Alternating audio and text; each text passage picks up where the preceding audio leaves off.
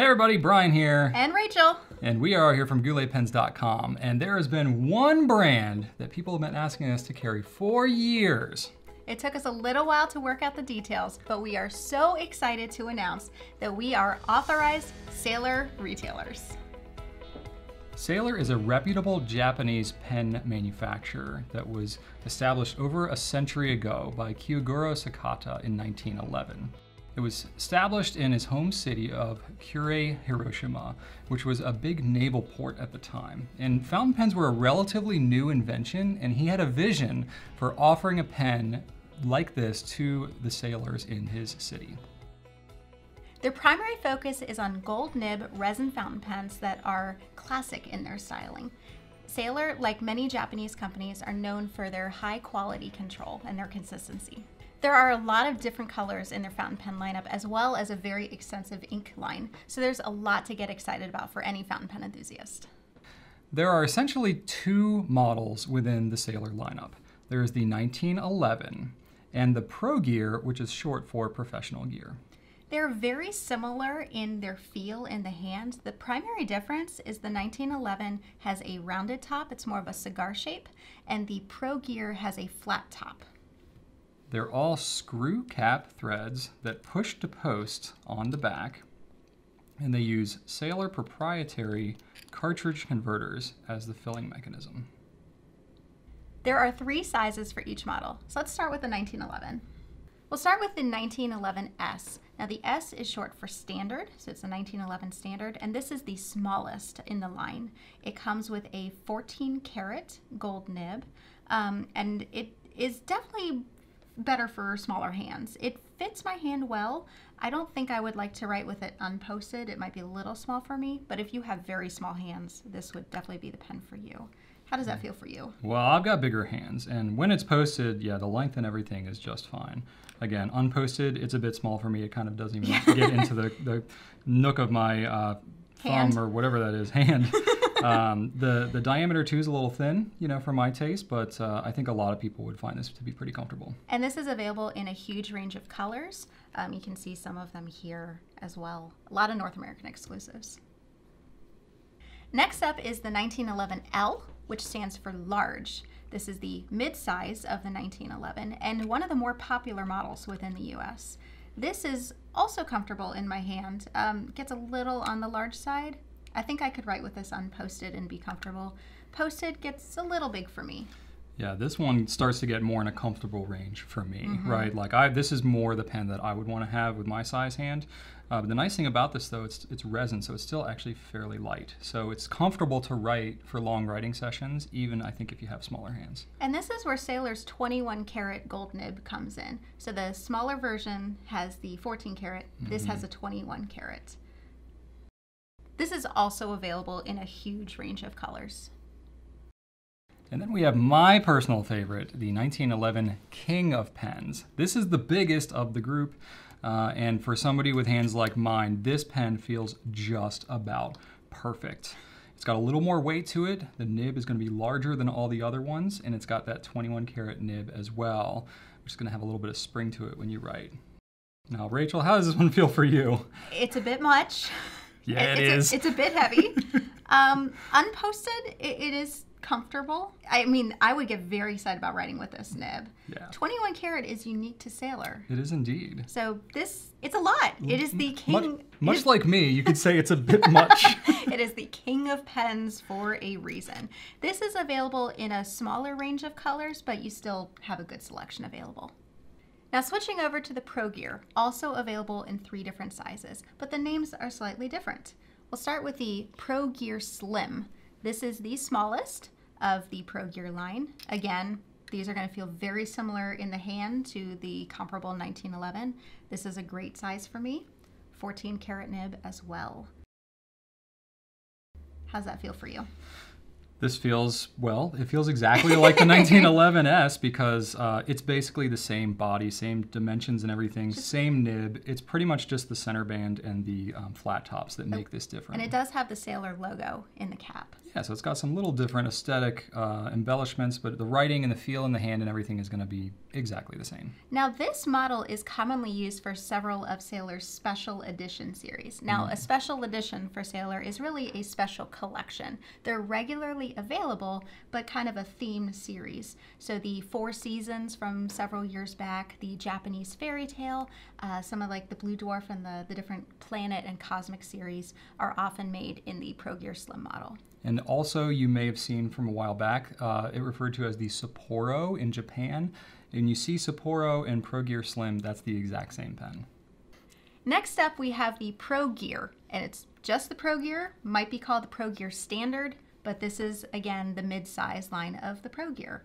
Similar feel as the 1911, has the 21 karat nib, so it's a little bit larger than that 14 karat.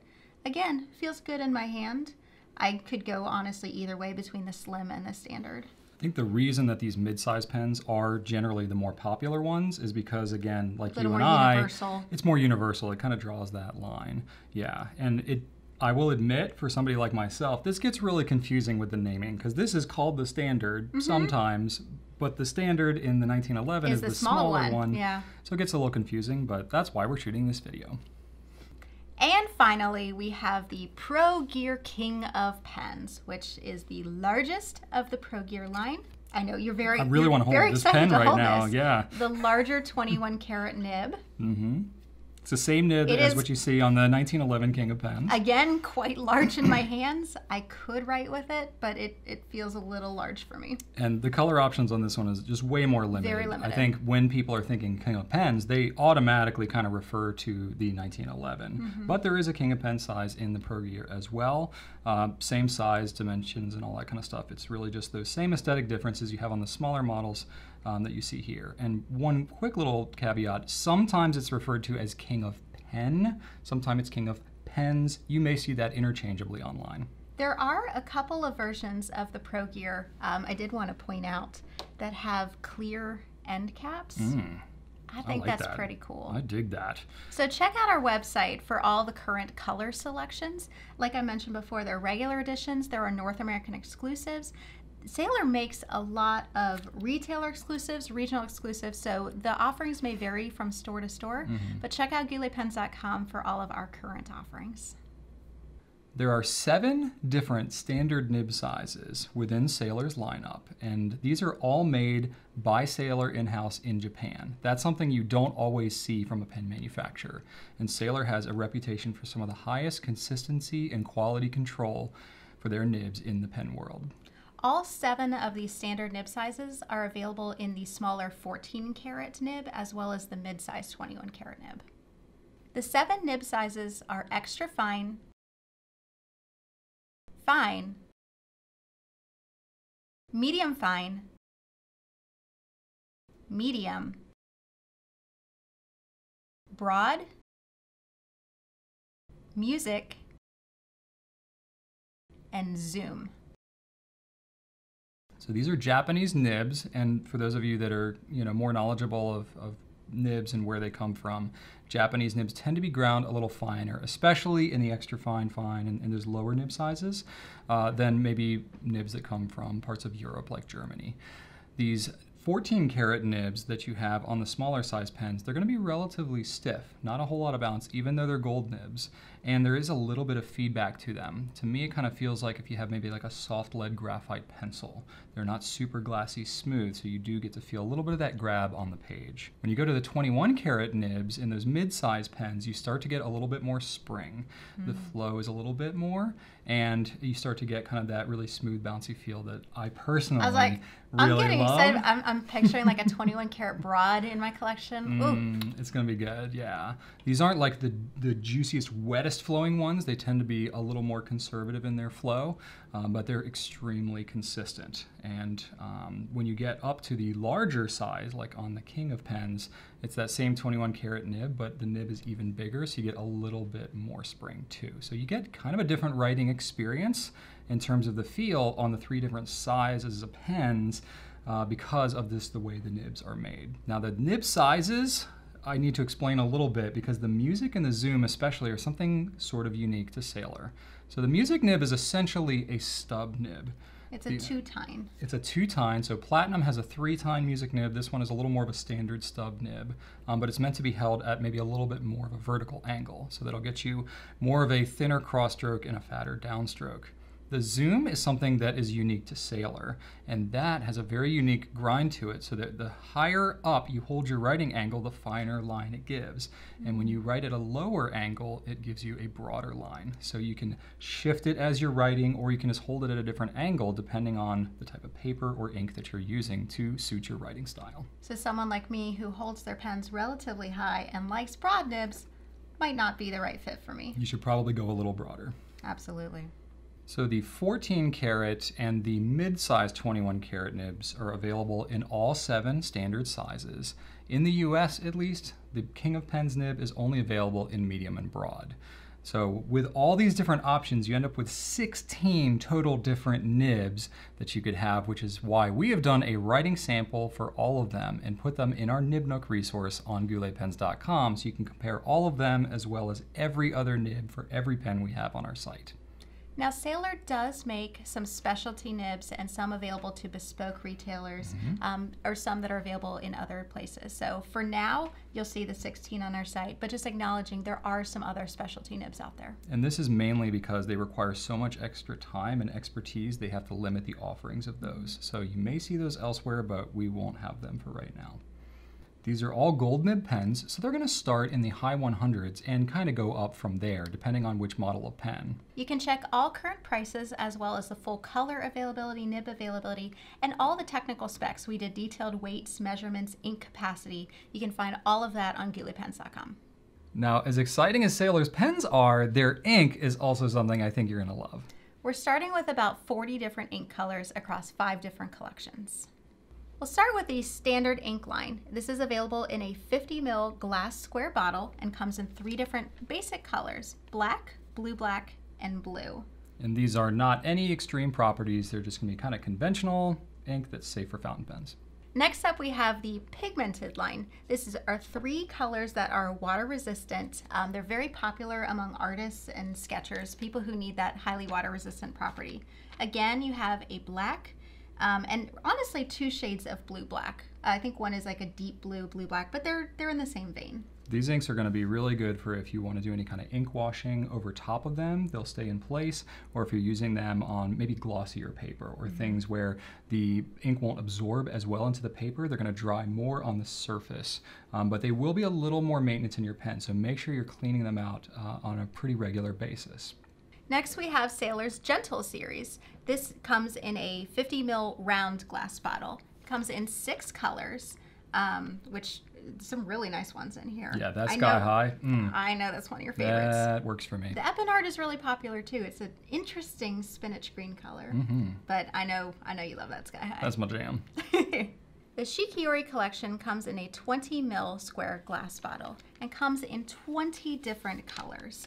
These are all inspired by nature, so they're all named after themes like that. And they have some shading and sheening properties. This is on Tomoe River paper. Some of the more popular are the Suten and the Yamadori. Oh, that sheen.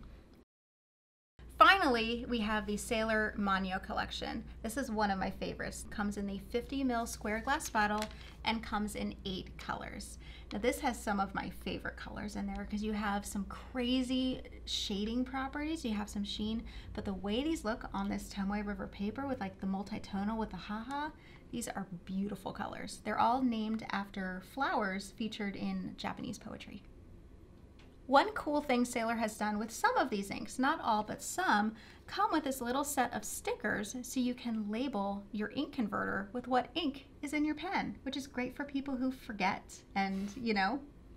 I don't know what you're talking about. I always remember what ink is in my pen. For those of us who ink up 50 pens at a time and need to remember, I just thought this was a nice little touch that shows they have the end user in mind. Absolutely. I've never seen anything like this. I think this is unique to Sailor, but the thing I will say is they don't have the stickers separately, so you do have to kind of commit that ink to that converter. And you only have 4 stickers, so there you go. Choose wisely. Now, the nice thing about having ink like this that's made from a pen company is you can pretty much bet that you're not going to have anything that's too extreme in terms of its properties or maintenance or anything.